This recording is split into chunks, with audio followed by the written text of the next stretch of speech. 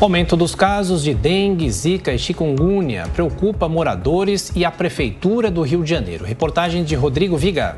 Com a Covid relativamente controlada por aqui, uma velha preocupação está de volta. Dengue, zica e chikungunya. A cidade do Rio de Janeiro se encontra em situação de alerta para essas doenças transmitidas pelo mesmo mosquito, o Aedes aegypti.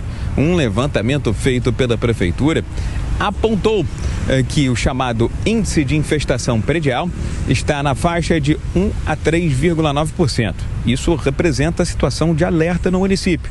Na cidade do Rio de Janeiro, somente esse ano, já são quase 900 casos confirmados de dengue. E olha que sempre tem subnotificação de dengue, de zica e também de chikungunya. Quase 100 mil imóveis foram vistoriados e visitados pela prefeitura nessa que é considerada a primeira pesquisa pós-pandemia.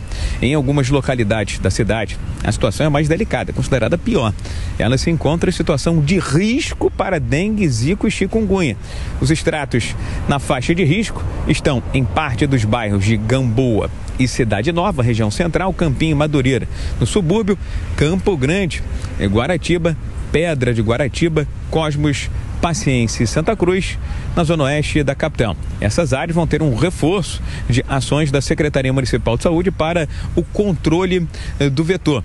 Segundo a Secretaria Municipal de Saúde, a proliferação do mosquito Aedes aegypti tem explicações muito simples. De março para cá, por exemplo, muita chuva aqui no Rio de Janeiro e temperaturas elevadas. Ambiente propício, favorável à proliferação do mosquito Aedes aegypti. As autoridades pedem para que a população tome cuidado, fique atenta com as medidas necessárias para evitar a disseminação do mosquito Aedes aegypti. A ordem é evitar a todo custo o acúmulo de água em casa. Sobre a Covid, na última semana, segundo a média móvel, foram 34 mortes diárias por conta da doença, alta de 265%.